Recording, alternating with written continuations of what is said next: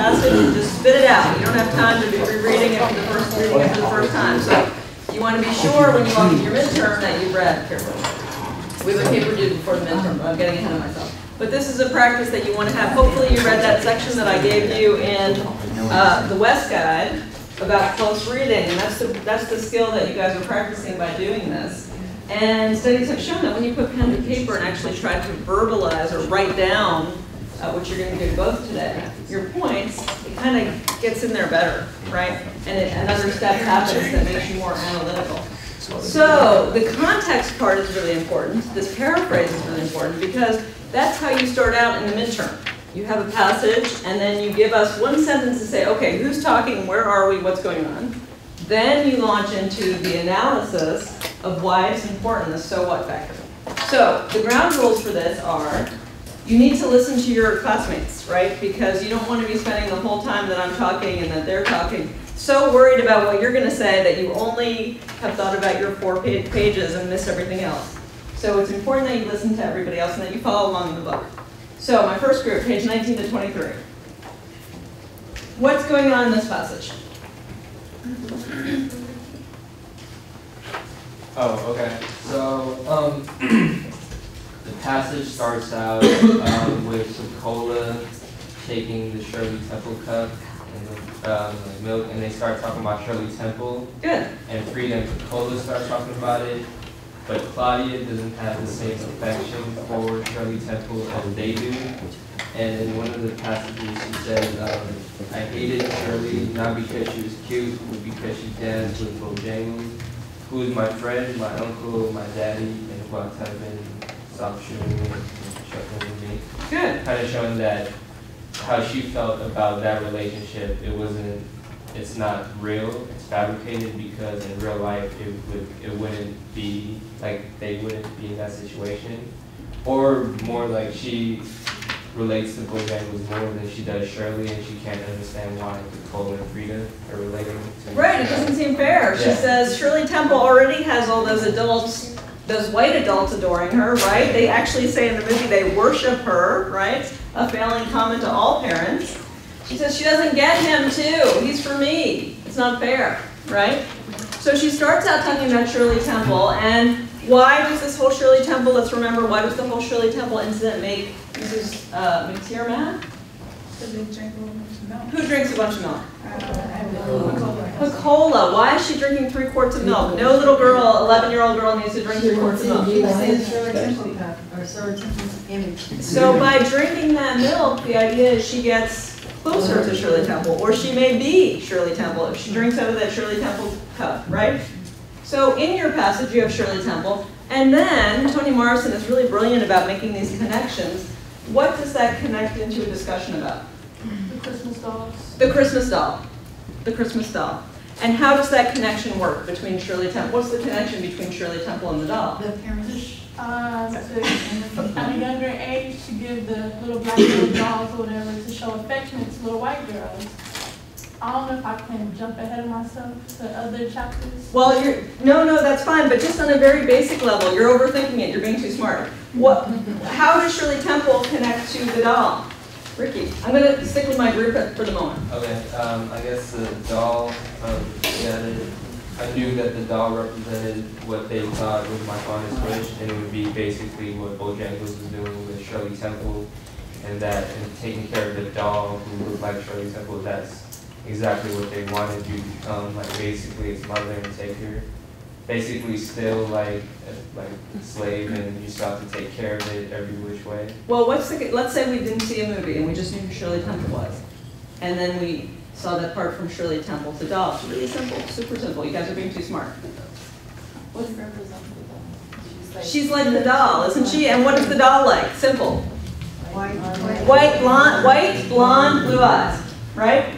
That is, for some reason, she says, the ideal of beauty. And who made that up? We don't know. Some random adult, but who knows? All the books that they were giving to the little kids to read, the Jane and... From the primers that they read, Dick and Jane, good. And other sources, but some random adults decided that blonde, blue eyes was the ideal, and that's not fair, right? Have you guys heard the story of the Emperor's New Clothes?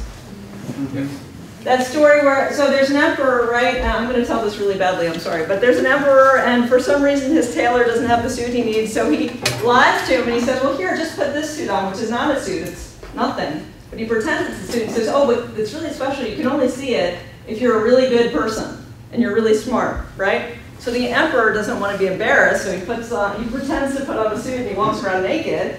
And all the people around him are too embarrassed to say, well, you're naked, right? But it takes a little boy who says it like it is and says, he's walking around naked. Why is he walking around naked, right? And so then the whole thing falls apart. But it's a little bit the same thing with Claudia, right? She's the little boy. She's saying, well, who decided blonde and blue eyes was beautiful? We're all accepting that. All the adults, even the adults in her world, have accepted that, right? But who said? Who said it's supposed to be that way? Good. What else do you have for your passage? What I was trying to get into was that giving them the doll at a young age shows them affection. Like to give little white girls affection or whatever, just how Focola's mom gave more affection to the white girl she was taking care of than Focola. Good. That's what I was trying to tell you. Yeah. No. It's good to be too smart. It's good to be too smart. No, you're right. You're right. Mrs. Breedlove shows more affection to the little girl that she works for than she does to her own daughter, right? For sure. And that's what they're trying to give the dolls, little black girls, to show more affection to the little white doll than their own child. Good. It shows the ideal, doesn't it? It shows that this doll is the ideal. It's more ideal than you, the child. Yeah. And of course, it creates a sense of unworthiness, right? A lack of self-worth. It's also putting her in her place in an early age when you're not supposed to be praised and everybody knows that, and you have to accept it by liking something else that is not like you. Right. But Claudia, does she accept it? No. At first, she's like the little boy. She says, no way, I'm not accepting this. And did we read through this passage together already? We go through the violence of the chapter, of this section. In this section, as she's going through it, she's actually breaking this doll apart, isn't she? My group? Yeah, she's looking for that little thing inside that says "Mama." You know, that little. It's like the couch that you turn over. It's got the discs that she finds inside. But it's very violent, isn't it? The way she looks at it. She likes that. Yeah. Yeah. Here they said, this is beautiful, and if you are on this day worthy, you may have it. I fingered the face, wondering at the single-stroke eyebrows, picked at the pearly teeth stuck like two piano keys between red bowline lips. Traced the turned-up nose, poked the glassy blue eyeballs. Again, blue eyeballs. Blue eyes, imagery everywhere. Twisted the yellow hair. I could not love it, but I could examine it to see what it was that all the world said was lovable. Break off the tiny fingers, bend the flat feet, loosen the hair, twist the head around, and the thing made one sound. The sound they said was the sweet and plaintive cry, "Mama," but which sounded to me like the bleat of a dying lamb. Or more precisely, our icebox door opening on rusty hinges. Remove the cold and stupid eyeball, it would bleed still. So she's actually taking this thing apart quite violently. How does she make the transference then to real little girls at the end of that passage? She always wants to scratch their nose. She wants to be violent towards them, right? She says on the bottom of 22, but the dismembering of dolls was not the true horror. What was the true horror? She wanted to do the same thing to the real. She wanted to do the same thing to the real little white girls, right? The truly horrifying thing was the transference of the same impulses to little white girls. The indifference with which I could have asked them was shaken only by my desire to do so. To discover what eluded me, the secret of the magic they weaved on others. What made people look at them and say, "Oh, but not for me"? The eyes slide of black women as they approached them on the street and the possessive gentleness of their touch as they handled them. If I pinched them, their eyes, unlike the crazed glint of the baby doll's eyes, would fold in pain. And their cry would not be the sound of an icebox door, but a fascinating cry of pain. When I learned how repulsive this disinterested violence was, that it was repulsive because it was disinterested, my shame floundered about for refuge. The best hiding place was love. Thus the conversion from pristine sadism to fabricated hatred to fraudulent love. It was a small step to Shirley Temple. I learned much later to worship her just as I learned to delight in cleanliness, knowing even as I learned that the change was adjustment without improvement. What is she describing here, this kind of violence? Well, she's made these little white girls into, what are they to be compared with? Shirley Temple or the doll, right? And she's saying, well, if I poke the little white girl's eye like I poked the Shirley Temple doll's eye, or the doll's eye, they actually make a noise, but there's this, it's kind of objectification, right? What's a psychopath? Do you know what a psychopath, a sociopath, or a psychopath? They just enjoy killing people. Yeah, psychopaths inflict pain on people or kill people. And how are they able to do that? Well, psychiatrists say that they're able to inflict pain on people because they don't see them as people. They see their victims as objects, right? They see their victims as objects, and so they don't have empathy for them. And I'm not saying that Claudia's a psychopath. She's not, right? She's horrified by that instinct. But that first little instinct is anger, isn't it? That first instinct is violence that she has. What brings on that feeling? It's a feeling of unworthiness, right? She's not worthy enough to appreciate this doll, and her resultant desire is to inflict violence. Who does that foreshadow for you? Charlie. Good, Tremont. Exactly, Charlie, right? Charlie, who has had such a tough upbringing that his whole sense of worth is really compromised, has no choice but to inflict anger or violence, right? That's just like Junior too. Junior also, exactly, excellent, Junior, that's right. So we have a couple of examples. It's not that he has no choice, I don't mean to imply he has no choice, of course he has a choice. But we see, even in someone like a little girl like Claudia, this instinct, right? It's a little bit scary. Good, very good. One thing I wanted to say about the dying lamb of the baby doll. Why do you think Piccola's name is not Piola, but Piccola?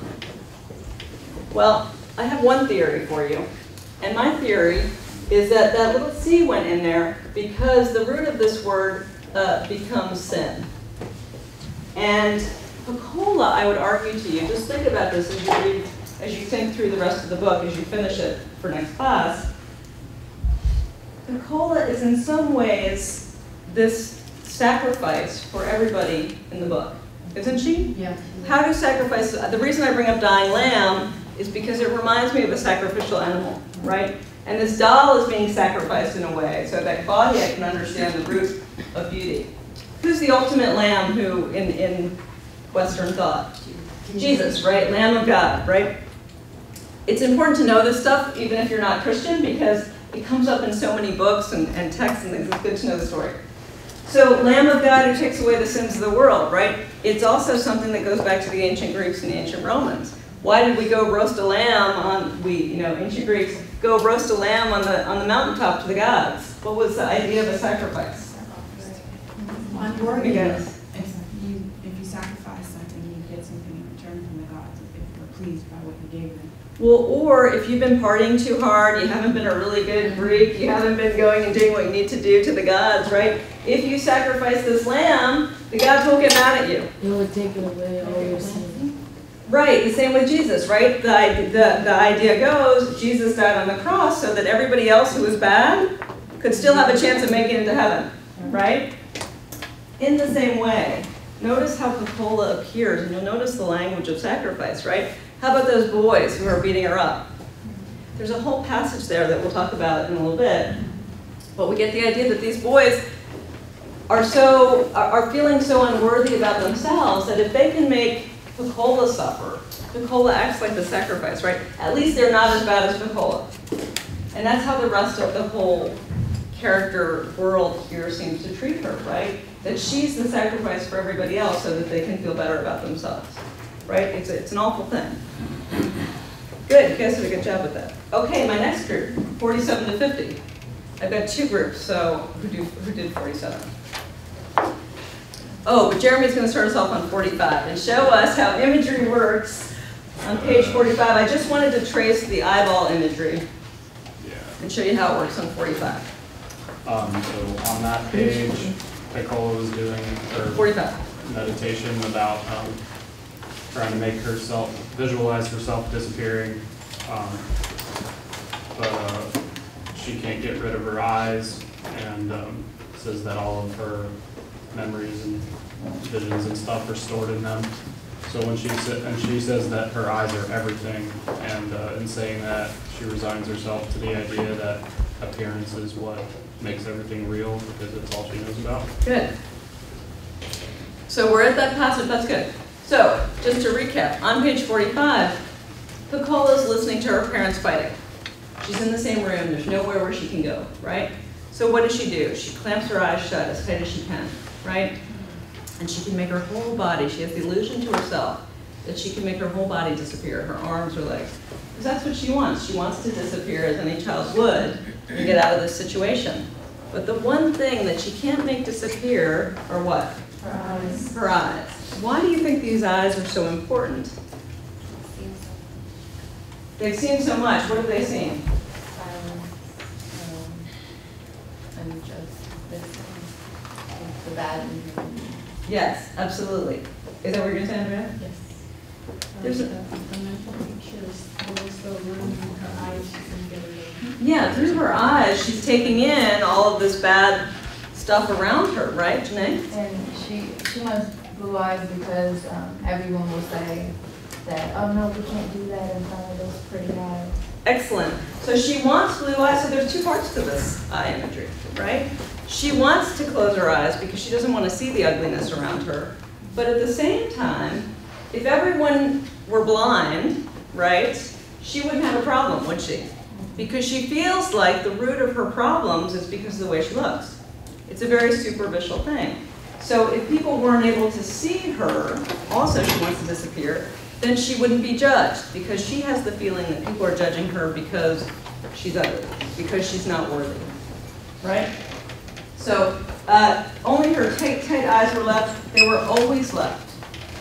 Try as she might, she could never get her eyes to disappear. So what was the point? They were everything. Everything was there in them. All of those pictures, all of those faces. She had long ago given up the idea of running away to see new pictures, new faces, as Sammy had so often done. He never took her. It wouldn't have worked anyway. As long as she looked the way she did, as long as she was ugly, she would have to stay with these people. Somehow she belonged to them. Long hours she sat looking in the mirror, trying to discover the secret of the ugliness that made her ignored or despised at school by teachers and classmates alike. So while Claudia is trying to rip apart the doll to find the beauty, Piccola is staring in the mirror trying to find the ugly. And they're not going to find it, either one, because it's an arbitrary thing. It's a random thing that has no sense. There's no logic to it. But she's looking for the ugliness, but it's not there. It's just a perception that she has. That's right. But she's trying to make it materialize. And there's nothing, she doesn't understand. Yeah, which is why she understood the whole thing about the blue eyes so early, right? Yeah. Excellent. Let's go on to your pages so I don't, 47 to 50. What's happening in this scene? Piccola is going on her way to a mini mart or a grocery store to buy Mary Jane candy that she adores so much. And she experiences, I believe in the book, her first bout with racism. Okay. Do you think it's her first one? Well, I think it's the one that really cuts deep, just from the imagery and how Toni Morrison puts these words that make you feel how she felt. Yeah, it's very powerful. I would argue it's not her first experience with it. It's the first one we see directly, maybe. And because it feels so immediate, it feels very personal to us, right? But she's going to buy Mary Jane. That's what a Mary Jane looks like. Why does she like Mary Jane so much? Because well, on the picture it has an image of the white ideal view that she wants to see of herself. The fair skin, says it has blue eyes. Yeah, does it have blue eyes? On the paper. She says it has blue eyes. Does it have blue eyes? Not on that one, but on the book it says. It says it in the book, but I don't see any blue eyes. What else? It also says she has blonde hair in the book. You see any blonde hair there? No. How come? I'm sure Toni Morrison knew what a Mary Jane looked like. Why do you think there's that difference there? it's in her mind. she has that image of what beauty is, and now she applies it to everything that she sees. Yeah, she's so obsessed with this idea of blonde hair and blue eyes. She figures if you're a little girl who has her face on a candy wrapper, you must be blonde, blue-eyed, right? Even though the reality, there's a disjunction there between the reality and what she's thinking. Okay? She likes it because she can put it in her mouth, and it's just like the milk. It's exactly like the milk. Explain how that is. I guess she can put it in her mouth. Okay. She doesn't believe anything can be closer than beauty when eating candy. Good. They even talk about orgasms. They do. Jeremy. Yeah, like that was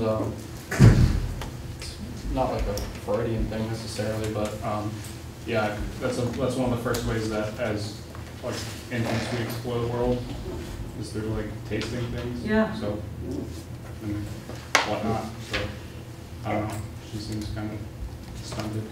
Yes. Andres? It'd probably also be like a way of like comfort, like when you're like being nursed by your mom, you remember, I guess, being breastfed. So as she grew up, she wanted to continue being like, I guess, loved. So that's why most people turn to food when they're feeling depressed or an emotional, I guess, lack of happiness. Yeah, it's definitely a way of soothing, right? Of self-soothing for herself, for sure. And it's the one thing that's not gonna, it's the one thing for poor Piccola in this book. Every single time she gets her hopes up that something's gonna end up good in her life, it's completely dashed and frustrated, like the first sentences of the book, right? Remember the frustration, nothing was the way we expected it to be. For this, it's the same for her. Every time we go into that scene with Junior, with the cat, every time we think, oh, Maureen, there's gonna be a little bit of light for poor Piccola. Nothing. Gives us nothing. The only thing you can count on is Mary Jane, because when you open it, at least it just always tastes the same, right? And you know it's there. And it's just like drinking from the Shirley Temple cup.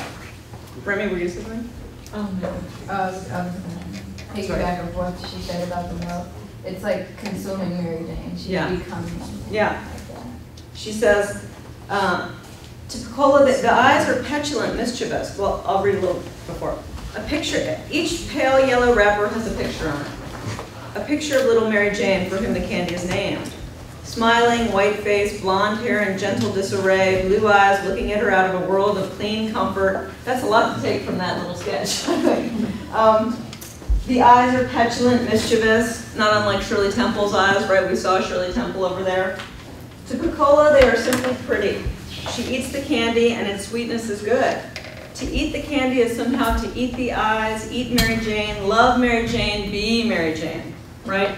If she can ingest it, if she can get as close as she can, it's just like drinking 3 quarts of milk from that Shirley Temple glass. Getting that much closer, putting it in her body, it will be her. Yes.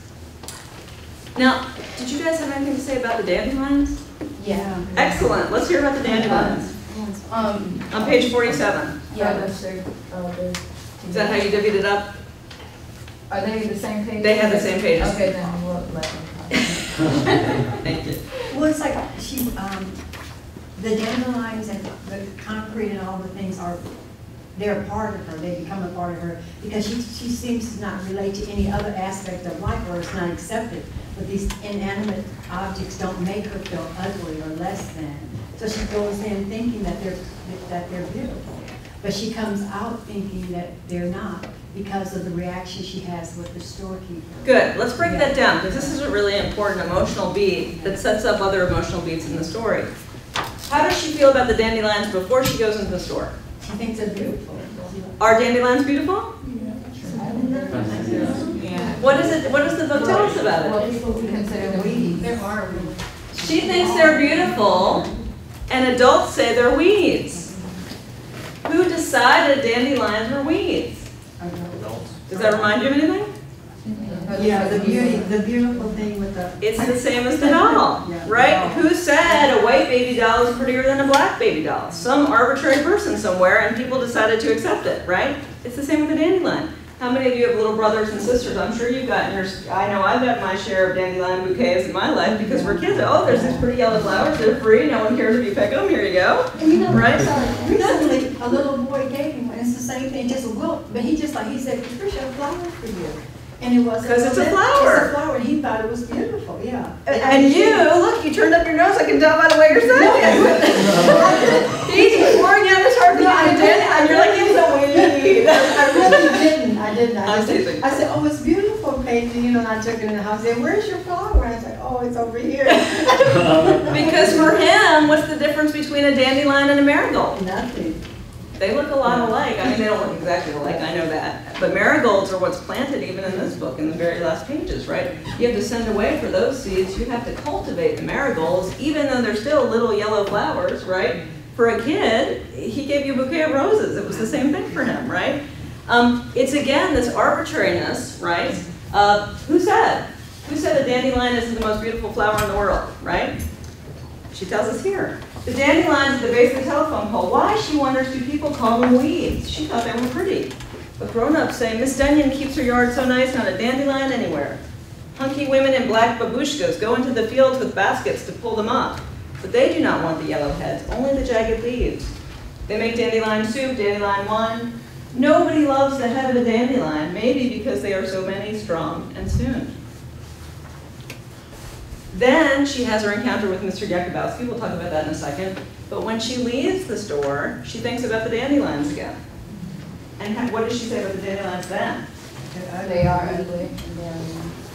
Yeah, they are. A dart of affection leaps out from her to them, but they do not look at her and do not send love back. This is the difference on page 50. After that encounter, that negative encounter with Mr. Jakubowski. They are ugly, they are weeds. Preoccupied with the revelation, she trips on the sidewalk crack. Anger stirs and wakes in her. It opens its mouth and like a hot-mouthed puppy, laps up the drudges of her shame. First of all, what kind of figure of speech is that? Metaphor. Not a metaphor. What is it? It's a simile. How do we know? Like. It has like. And what are the two things being compared? With what? What's the hot-mouthed puppy? When we have a comparison, we have to have two things. What are the two things? Hot-mouthed puppy is compared is her anger. Her anger is a hot-mouthed puppy. Like a hot-mouthed puppy, so it's a simile. So notice here, have you guys heard that thing where, you know, the dad has a bad day, but this is totally stereotypical of family roles and everything, but forgive me for 1 second. So this old thing where the dad has a bad day at work and he comes home and yells at the wife, who yells at the kids, who kicked the dog, who chases the cat, who kills the mouse, right? The idea is, if you're feeling unworthy or upset or shamed in some way, the resulting emotion is anger, lots of times. But you can't really be angry at the person. The dad can't be angry at his boss because he might lose his job, right? This relay of power goes down where you can only pick on the person who's less powerful than you are. Yeah. And Piccola is so powerless, right? She has no power in her life. Only a dandelion can be the recipient of her anger, and it is. So notice that even just like Claudia gets angry at the doll, right? And then at the girls, the little white girls, right, that the doll represents. In the same way, Piccola feels that anger. But she's not an angry person, and it doesn't last, right? Her anger is a hot-mouthed puppy. When your anger is a puppy, you're not a very angry person, right? And then the puppy just goes to bed and she feels bad about herself again, right? That's what it tells us. Anger is better. It's better than shame because she felt shamed and unworthy by Mr. Jakubowski. And this is page 50 now. Anger is better. There's a sense of being in anger, a reality and presence, an awareness of worth. It is a lovely surging. Her thoughts fall back to Mr. Jakubowski's eyes, his phlegmy voice. The anger will not hold. The puppy is too easily surfeited. Its thirst too quickly quenched. It sleeps. The shame wells up again. Its muddy rivulet seeping into her eyes. What to do before the tears come? She remembers the Mary Jane.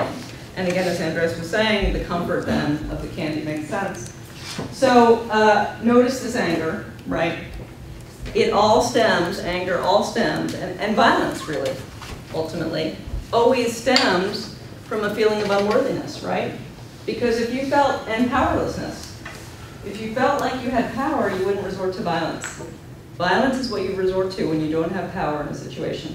Yeah, I hate to look at the story through only this lens, but yeah, again, in psychology, like, when infants aren't cared for, like, that lack of attention turns to rage. Yeah. Like, and the whole, like, oral fixation that she has is associated with passivity.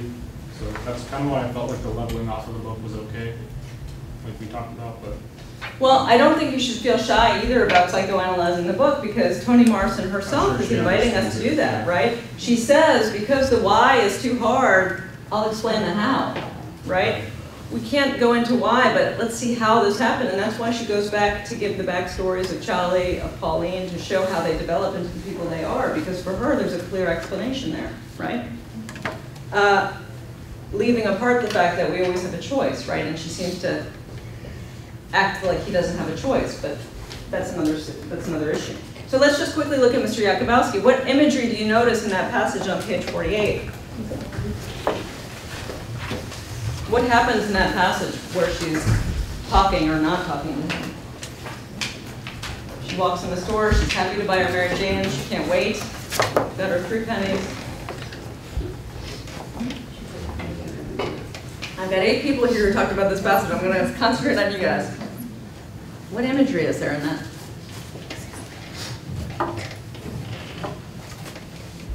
The gray head of Mr. Jakubowski looms up over the counter. He urges his eyes out of his thoughts to encounter her.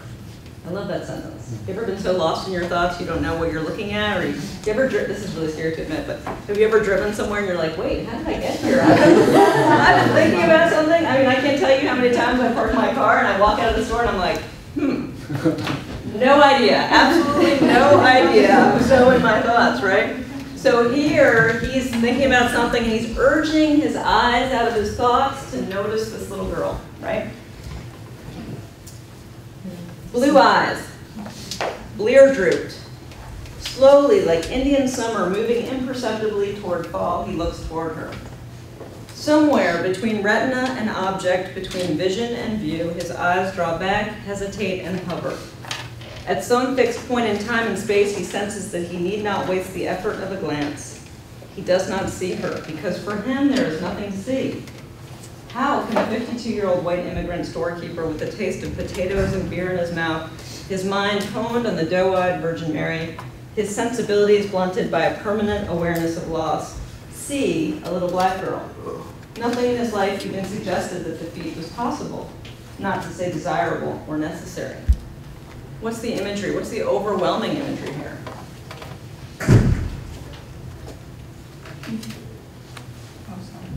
You guys aren't off the hook yet. Well, I'm still on your pages. Stephen, what imagery do you notice there? What kind of idea is repeated over and over? What idea? Yeah. What image? What are we looking at here in this passage?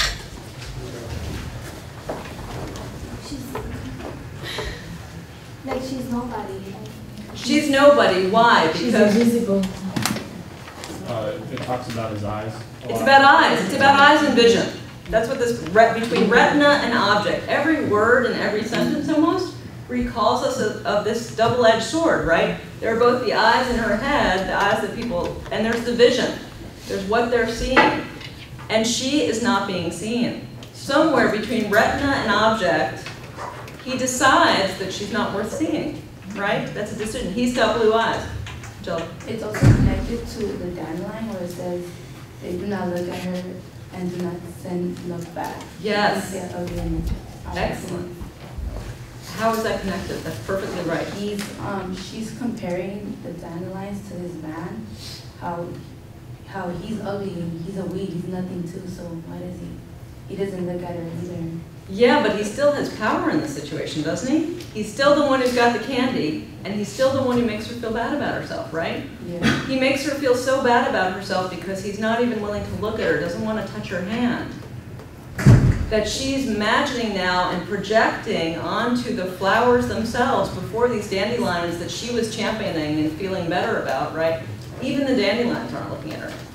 Why? Because she's just had this negative experience of Mr. Jakubowski not looking at her, right? Yeah. Do you remember in that?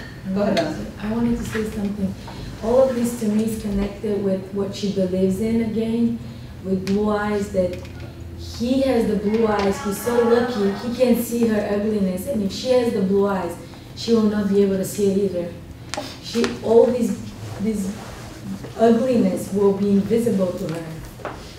And that's why she feels like, okay, he can't see me, so maybe if I get a blue eyes, I won't be seeing me like that as well, and all the ugliness around me. Well, she thinks if she has blue eyes, everyone will treat her like they treat Shirley Temple, right? That she'll be able to, she'll be the center of the universe, right?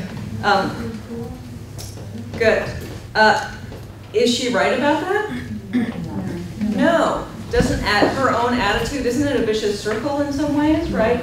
She's so used to feeling ugly and being told that she's ugly and accepting that she's ugly that she walks around the world kind of projecting that a little bit as well. I'm not saying it's her fault. I'm just saying that if you have a sense of self-worth, it kind of enables you to look at the world in a better way, right, and be more positive. And because her family has not ever encouraged her to feel good about who she is and to feel that she has a right to talk, to exist, to have, I mean, she can't even speak to Mr. Jakubowski because in some way she feels like she doesn't have the right to speak.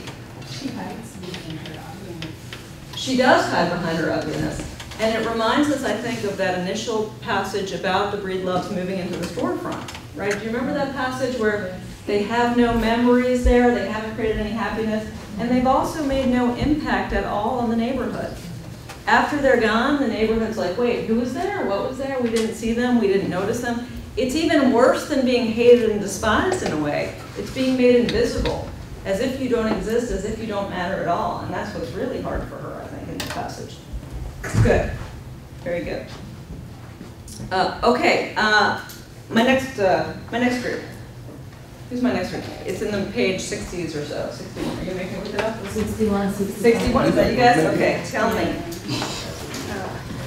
In this passage where. You were right about the colors. Oh, yes, winter, right?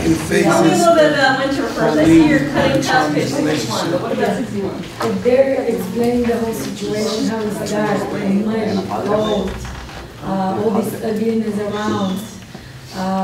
Is the depression. It's a lot of sadness. It's dark and really sad.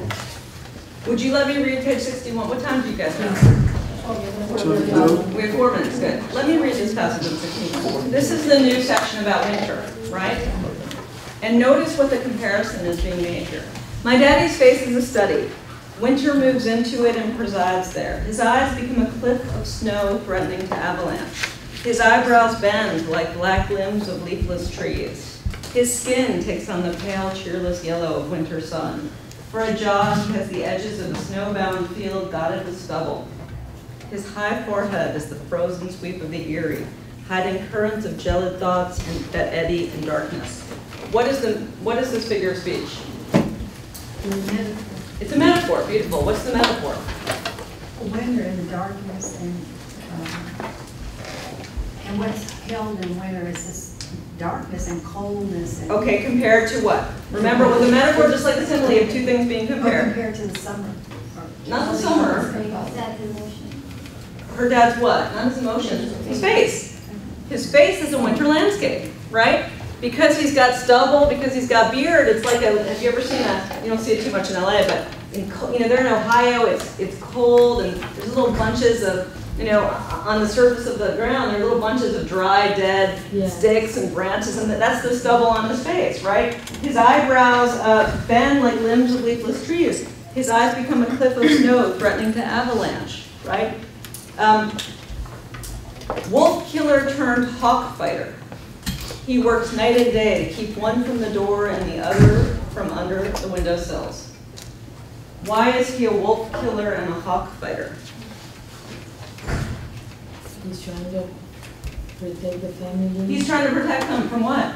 From not being homeless, not being outdoors, just to work to keep, even like when she was explaining how she was sick and through the window comes cold air, still though they have roof over their head. Yeah. But just by the grace of God, right? I mean, this is stress. This is the depression. He's trying to keep them safe, and that's his job. He's acting as father the protector, right? Unlike who? Children, right? Who puts his family out of doors.